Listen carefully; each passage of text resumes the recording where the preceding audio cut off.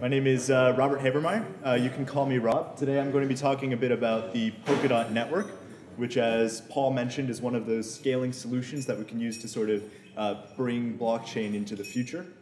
I'm also here today with Genevieve Rewar from the Web3 Foundation. She'll be talking a bit about how the Web3 Foundation is supporting Polkadot and also decentralization in general. Here are our Twitter handlers if you like social media. If you forget what I'm talking about, just please read my shirt. So I'd like to begin a bit by talking about 5 key problems with blockchain technology. So the first is scalability. How many transactions can we push through each second? How many resources are being spent on processing these transactions? This is showing right now that blockchain technology is seriously bottlenecked on the amount of transactions that we want to process. If you want to be competitive with something like a payment network of Visa or WeChat, where you process hundreds of millions of transactions every day, we need to build some serious scaling solutions. The next issue is developability. So that's how good the tools are. How can developers actually interface with the blockchain? Whether the APIs and the SDKs are all there. The third point is governance. Whether decisions can be made in an open way, whether decisions can be made in a timely manner to advance the blockchain with whichever technologies are beginning to emerge, with the new stuff that's coming out, that the blockchain doesn't get left behind.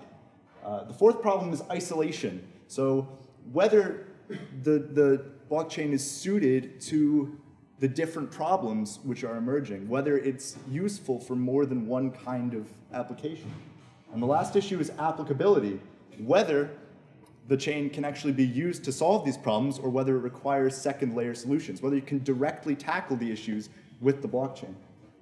So what Polkadot is 3 things. So first, extensibility, that we can add new things onto it as they come on. So when you come up with a new idea for scalability, for privacy, for a better smart contract system, you can always add this on to Polkadot. With scalability, we want to have something like a tree-like structure of chains where transactions are coalesced upwards and that you can have essentially infinite scalability. And lastly, we have heterogeneity, which is that different kinds of chains can all be grouped together under one umbrella. So the current approach goes something like this, that you have a single chain, which has varying degrees of generality over applications, and it's grouped together very tightly with a consensus mechanism. So you have a state transition, and this is the kind of transactions that are being processed. And then you have a consensus mechanism, something like mining, or proof of stake, or proof of authority, or what have you. And these two things are very, very tightly coupled. So in Polkadot, we say, separate them. So we say, let's have a relay chain. This provides the consensus. It provides pool security, which fragments out to all these different state transition mechanisms, whatever you could think of. And these are stored within the parachains. Furthermore, parachains want to pass messages amongst themselves. So imagine the current issue trying to pass a transaction between Bitcoin and Ethereum or Zcash. This is actually quite a hard problem to tackle. So the second thing that Polkadot does is that messages, transactions, or arbitrary data can be passed between parachains. And the relay chain also provides pooled security of the passing of these messages. So you can think of Polkadot as something like a pick and mix, that you can have all these different pieces which look completely different, but are grouped together under the same umbrella. That you can design an application that makes use of whichever pieces you like, whether they're public or private. So as I said, it provides pooled security. So when you bring on a parachain, you don't have to actually gather the security resources yourself. You don't have to go out and build a community to start and secure the different kinds of transactions that you're trying to perform. That actually you can attach it directly to the security of Polkadot. And in this sense, you get trust-free transactions. That you can use this security also, furthermore, to send transactions to other parachains. here's a diagram to sort of explain that notion, that you have all these people who are working to provide security for the blockchain ecosystem. Some of them want to mine on Litecoin, some of them want to mine on Zcash, and you get this split, that 70% of them are on one chain and 30% on the others. Whereas with Polkadot, everybody who's trying to provide security can all do it together, and you end up with a shared collaboration under known rules. And there's no wasted effort. So it enables you also to combine public and open chains with private chains. So you could imagine a chain which provides its own security. It chooses to provide its own security, but it also chooses to draw on Polkadot's security for the transfer of messages. So that lets you get secure messages from private chains to public chains. And this is actually something that might help you port a bit. For example, they were talking about integration with private chains, that you could have a chain, a private chain, which is controlled by a government or some other kind of identification authority, and this can send messages to public chains, providing attestations. So now I'd like to focus a bit on what I would call the nitty-gritty. These are the sort of deep technical aspects. If you guys seem to be falling asleep, I can zoom through that a bit. So the key thing is who actually powers this system. So we have four key groups in what we would call the security game. First of all, we have the validators. This is a proof of stake system. So the validators are the ones who actually validate blocks. They validate transactions. They validate messages. And they allow the whole system to advance.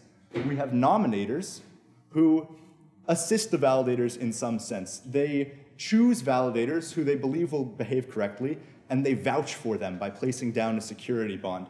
This allows us to minimize the communication cost between the validators, as in the more validators you have, the more communication must be done between all of them. So security is dependent not actually on the amount of validators, but on the proportion of the tokens which are staked. So nominators allow us to increase the security to the maximum without sacrificing the amount of, without increasing the amount of communication which needs to be done. The third party we have are something called collators.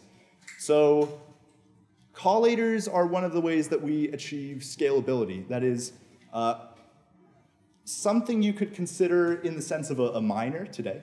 So a miner on a chain today will look for transactions that are to be mined. And they will group them into a block, and they'll create a block, and they'll submit this to the network. That's essentially what a collator does. But a collator does this just for one parachain at a time, not for all of them. So you have one collator for parachain A, one collator for parachain B, and then all of them can advance in parallel. The last one we have, the last group of people we have, are the fishermen. They keep a watchful eye out for validators that are behaving incorrectly. And if they spot some misbehavior, they receive a reward. This is important to make sure that the system keeps advancing as intended. We have in Polkadot three kinds of parachains. So first we have open parachains. These are ones that are directly integrated into Polkadot. These are parachains that say they want to draw from Polkadot's pooled security. They're the easiest to implement because essentially all you have to do is say how the parachain will advance. The second kind of parachain we have is the mode that will be most useful to consortium or private chains, where it's something called a closed parachain. What this will do is essentially say, we have this state, it might be private, but it's secured by this consortium or this private authority. And if a transition is signed by this consortium or this private authority, then the closed parachain can advance. And the third kind of parachain might be the most interesting to you here, because it's how you would connect something like Ethereum to Polkadot. That is, not every parachain has to draw on Polkadot's security necessarily at all. Obviously, when Polkadot launches, there are going to be so many different blockchains already existing, that Bitcoin exists, that Zcash exists, that Ethereum exists.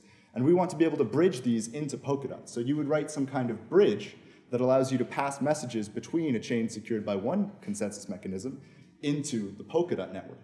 And this will allow you to relay messages into all the parachains on the Polkadot network.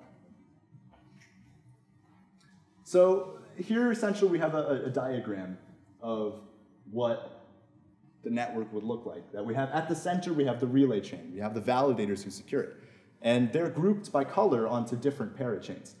This coloring, this shuffling, is done every block, so that each validator will validate a different parachain each time.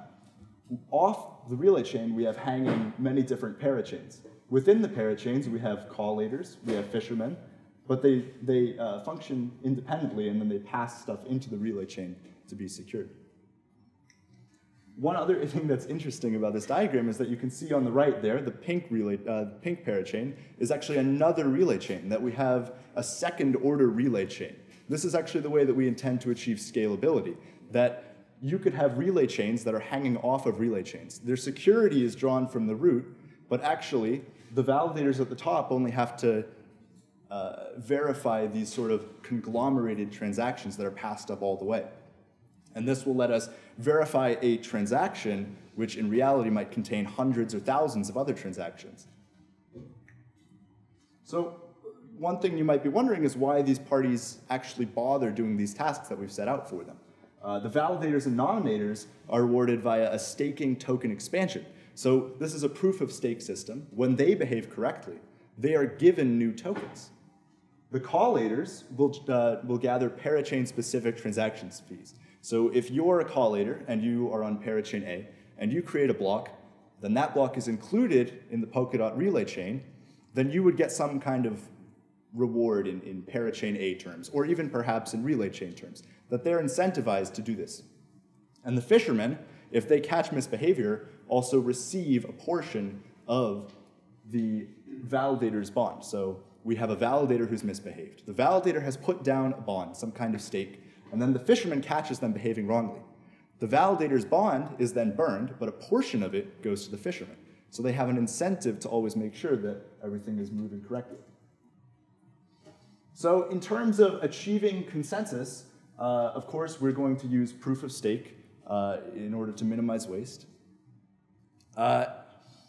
This will allow us sort of to have faster block times, that we don't have to deal with the unfortunate realities of orphan blocks or anything like that. And then we also have this notion of economic finality. So in a proof of work system, you have a 51% attack. And this means that if you have more mining power than the rest of the system combined, that eventually you can overwhelm the rest of the chain. So in proof of stake, you can achieve economic finality.